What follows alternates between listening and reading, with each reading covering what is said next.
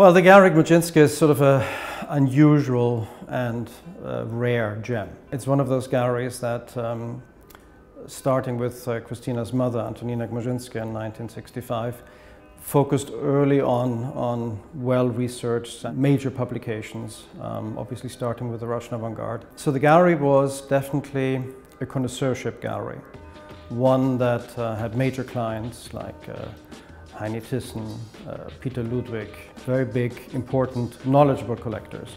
Times have changed and we've adapted to the changing times. It's not a gallery that looks back on its past and lives from it.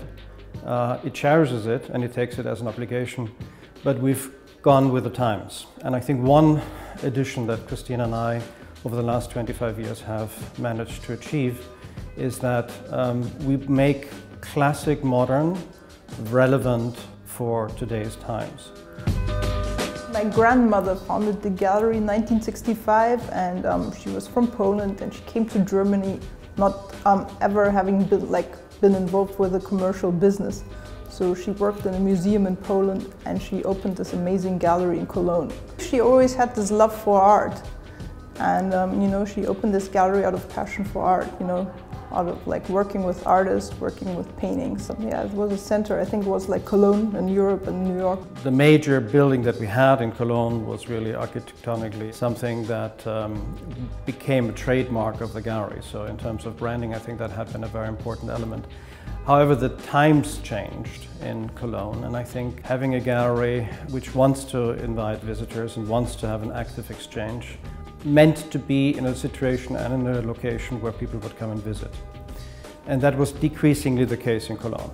So when we decided to move, as we've had always very, very strong ties to Switzerland, and as we had opened the gallery in Zug in '93, it became the more logical choice for us. It has increased the visitors tremendously that we have at the gallery now since our location on Paradeplatz.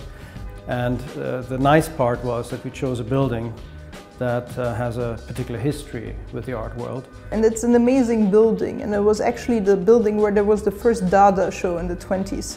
The central square, like it's opposite, you know, the central, like UBS and Credit Suisse, and we're next to this iconic chocolate shop called Sprüngli. Like, you know, it's an historic building, but the gallery itself inside is quite clean, like clean lines. So I think Switzerland has a big history of having great galleries. You know, it really depends what we're just preparing. We're like, you know, we're not the sort of gallery that reminisces about what we, you know, did before, because there's like, I mean, we gave out over 200 publications, made over 200 catalogs, and then it depends, is there an art fair coming up, or we're just, you know, preparing a new exhibition. So I always love the new project the best in a way, so, you know, I'm always excited being involved in a new project. Well, we kicked it off with a show at Art Basel, Miami Beach, where we put together absolutely extraordinary masterpieces in a very unusual setting. And that reflects again a little bit the understanding of the gallery and the programming for this year's anniversary. The title of the show was A Child Could Have Done That, which is, ask any gallerist that shows an art fair, a question that comes up at least twice a day. So if you take that and you turn it around and you say, well, yes, but look at it. And why is it relevant? And then you take that together with a contemporary legend like Bas Luhrmann, and you put it in a historic, contemporary, today relevant context. You get people to look. I'll never forget that we had this occurrence once that we had an incredible show of various works by Picasso, Matisse, together with Schwitters and Arp. And being known as the Gallery for Russian Avant-Garde, someone came to the booth and was turning to his friend and said, you see, lovely Russian avant-garde they're having here. So very often people don't look, they think they look, they think they know. So the focus for the 50th anniversary is to make look again. Start fresh, look at the old material as well as the new, and refocus your eye and your attention through means that are unusual.